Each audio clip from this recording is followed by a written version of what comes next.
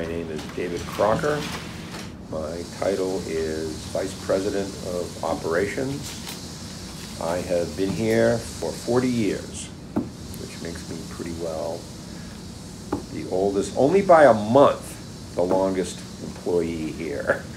I started out as an engineer here designing the automated equipment that we use in the process.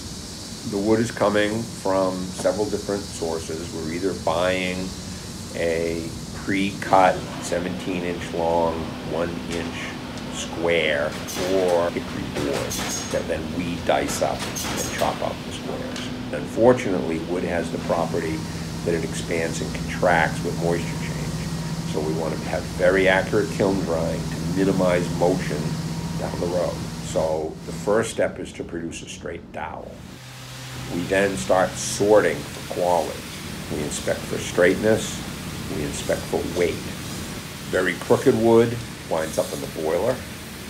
Very straight wood can now be made into a drumstick. If it wiggles less than a 32nd of an inch, it's okay to go right straight to sticks. It then goes through a grading inspection process, which is probably the most critical process that we have.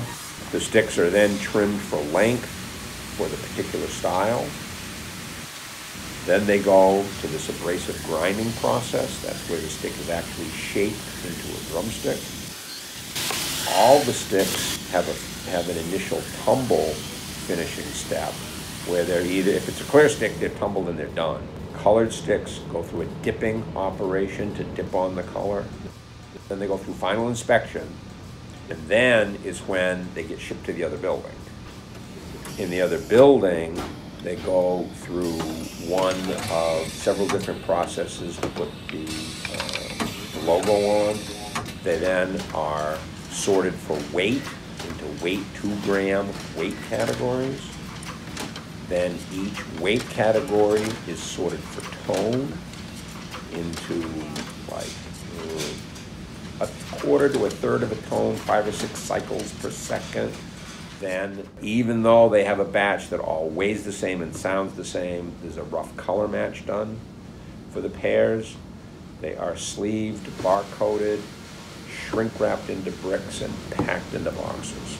Separate from that, you have the mallet production process where you're preparing a little skinny handle, gluing on a ball, and then going through the hand operations to sew the heads. That's the basic way it works.